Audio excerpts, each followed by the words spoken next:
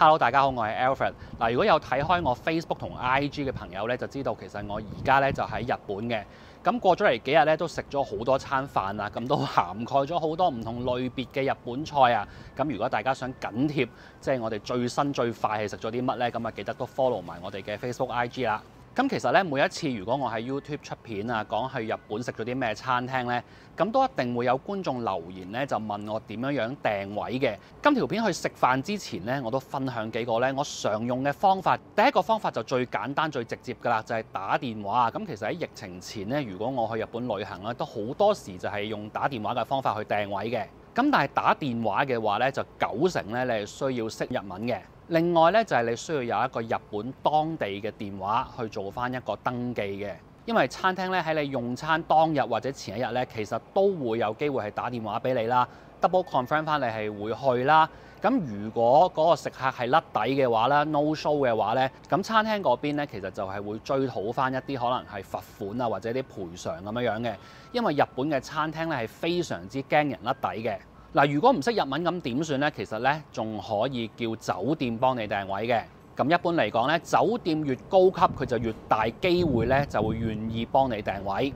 咁如果係叫酒店訂位咧，其實都係可能要日本嘅電話做登記嘅。但係有啲酒店咧，其實係願意幫食客做擔保嘅，即係話咧，如果嗰個食客係冇日本嘅電話嘅話咧，咁酒店咧就會向餐廳嗰邊咧就提供翻酒店嘅資料。咁如果個食客真係訂咗位，但係又唔出現嘅話咧，咁酒店咧就會代餐廳嗰邊咧就向翻嗰個食客係追討翻一啲嘅賠償嘅。咁除咗打電話之外咧，另外一個近年亦都越嚟越容易用嘅方法咧，就係上網 book 啦。咁可以 book 餐廳嘅網站咧，其實而家就非常多。有啲網站咧嗰個 database 咧就可能係細啲，咁有啲咧就多啲。唔同嘅網站咧，佢哋都可能針對翻唔同嘅客路，即係有啲網站咧就專係食啲貴啲靚啲嘅嘢啦。咁有啲網站咧就可能係食翻啲貼地啲平民啲嘅嘢。咁呢啲網站喺訂位嘅時候咧都有唔同嘅做法啦。有啲咧就需要用翻日本電話登記，有啲就唔使。有啲咧就完全唔需要落訂，有啲咧就要落訂。另外有啲咧甚至乎就要喺訂位嘅時候咧決定埋食乜，然後就已經要俾晒成個 cost 嘅錢嘅。預先收晒錢嘅嗰啲網站咧，亦都可能係會有唔同程度嘅 mark up。咁我自己見過咧，有啲網站咧甚至乎係比起餐廳原價咧係貴咗 double 㗎。最好都係了解咗餐廳本身嘅收費先，就避免即係可能俾人劏得太勁啦。咁今日咧就同大家分享一個平台啦，有網站有 app。咁呢個平台咧就係 OpenRice 嗱，大家冇聽錯啊，就係大家平時喺香港都會用嘅 OpenRice 啦。咁大家只需要用翻香港用開嘅 account 咧就可以訂到位，就唔需要咧有日本嘅當地電話嘅。咁其實咧佢喺個 app 裏面咧就可以根據翻唔同嘅地區啦、食品啊、餐廳嘅類型咧去 search 翻你想要揾嘅餐廳嘅。咁例如我而家喺東京關東嗰度啦，咁我又撳入去啦。見到有幾個圓形嘅點，就係咧唔同嘅食物類型喎，壽司啊、居酒屋啊、shabu shabu啊、燒肉啊、天婦羅啊、拉麵等等等等。咁其實呢一個 list 咧就係佢哋同呢個 Tabelog 合作嘅。咁日本嘅餐廳資料啊、訂座頁面咧，其實都係根據翻 Tabelog 裡面嘅一啲綜合評分咧去排翻個次序。嗱，咁我而家就真係堅 book 位啊嚇，因為我都有一間餐廳想食啊，咁喺度都揾到嘅。嗱，咁我揀翻一個我想 book 嘅日子啦，咁你大家可以見到咧呢度撳訂位啦。咁去到呢個步驟，大家就要留意翻啦，佢哋係會收100蚊嘅訂座保證金嘅。但係如果你係正常按照翻你訂位嗰個日子時間去食飯嘅話咧，其實你食完飯之後咧，呢100蚊咧就會退翻俾你嘅。今日去呢間餐廳叫做 Beef Kitchen， 專食日式燒肉，有好多間分店。其中惠比壽呢間分店口碑比較好，亦入選咗 Tabelog 百名店。呢度有單點亦有套餐，我哋今日就揀咗套餐，每位5800幾 yen， 另外每人加咗1600幾 yen， 就係2小時飲品放題，包埋啤酒、highball、sake 噶啦。咁大家都見到啦，頭先我哋入嚟嘅時候咧，其實就係攞住個手機啦，咁就出示翻咧我哋喺 OpenRice 嗰個 app 裏面訂位之後咧嗰個 confirmation 嗰個頁面，咁上面咧就有我哋訂座嗰個號碼啦，咁啊對翻啲資料就得噶啦。一開始有幾碟韓式嘅前菜，除咗中間嗰碟 kimchi， 其他4款可以無限 refill。食燒肉嘅時候就可以有啲嘢間下場。跟住咧係牛撻撻，都係玩切條嘅。撈咗蛋黃，調味亦比較重手，唔使擔心鐵味會太重，但牛肉鮮味亦唔係太食得出。呢個係燉嘅牛內臟，個汁類似韓式雪濃湯嗰種味道，但係再濃啲、再結啲。碗邊有一撇柚子醬，食第二啖嘅時候就可以加埋落去，等味道上可以有啲變化。呢度都係主打黑毛和牛，呢一碟呢就有3個部位，分別係愛裙肉、肉眼同埋牛舌。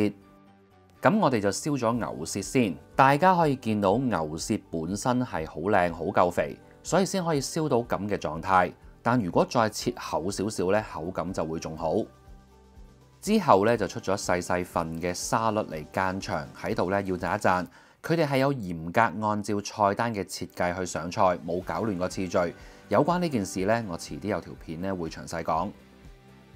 愛裙肉近住橫膈膜，肉味會濃一啲。雖然會有啲纖維感，但肉質柔軟。今日呢一嚿咧更加可以叫做柔嫩添啊！直頭爆晒汁。跟手就燒埋塊肉眼，就咁睇油花唔算好浮誇，但入口脂香感好重，一邊食仲一邊滴汁添。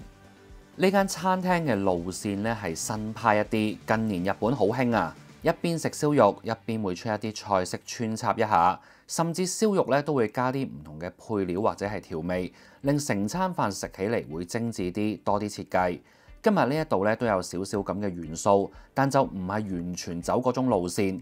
啱啱出嗰2份呢，分別係大根雲吞湯同埋吉列牛面頰肉。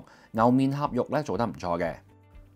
之後呢一塊咧叫做是日精選，今日係 Tomosankaku， 即係有三角牛後腿肉，肉味比較淡，但係有油脂香，會跟一款有少少薑味嘅醬汁一齊食。同好多餐廳一樣，去到一啲比較難燒嘅部位，職員就會主動埋台幫手。呢一塊咧就係 top plate， 而且咧會跟一份蛋黃、一啖白飯，叫做係壽喜燒 set。正如我頭先所講啊，而家好多燒肉店咧都越嚟越多花臣㗎啦。去到尾聲咧就有飯麵，有幾個選項，2個人就揀咗2款。牛骨湯飯咧就稍為鹹咗啲，咖喱飯咧以日式咖喱嚟講咧都幾辣。甜品都有得揀，呢一個咧係杏仁豆腐，呢一個咧係京都雞蛋布甸。食埋飯同甜品咧，我哋都10成飽。套餐嚟計咧，佢份量都相當足夠。我哋今日咧就訂咗5點鐘，咁就係晚市第一輪嘅時間啦。咁其實我哋都係同我哋以往好多餐廳一樣咧，就係我哋係第一輪第一張台就坐入去嘅。咁其實大概5點3度咧，就陸陸續續開始啲食客都到啦。咁其實去到6點鐘嘅話咧，就已經係全場爆滿㗎啦。咁而家我食完飯7點鐘嘅話，其實出面已經係排緊隊㗎啦。其實最近呢幾個月咧，我都食咗好多間即係日式嘅燒肉啦。咁當中都包括咧，其中有幾間咧都係同呢間有啲類似，就係一種咧比較新派啦、比較西式少少，就冇咁傳統嘅燒肉嘅。我前日咧都食咗另外一間，咁嗰間鋪頭咧嗰個收費咧直頭係貴咗1倍嘅。咁但係整體體驗咧，其實我覺得係今晚好食啲、開心啲嘅。咁最後有一樣嘢要講清楚啲咧，就係今條片嘅贊助 OpenRice 咧。佢嗰個宣傳嘅部分咧，就淨係講緊係佢哋嗰個 app 訂位嗰部分嘅啫，咁就同呢間餐廳完全冇關係嘅。咁我係自己訂位啦，咁我嚟嘅時候餐廳都唔知道我會拍片啦，咁然後頭先食完飯咧，咁我都係現金找數咁樣嘅。好啦，今條片就講到呢度啦。如果你哋都想過嚟呢間餐廳試試，咁就可以睇翻下面 info box 啦。咁我哋下條片再見啦，拜拜。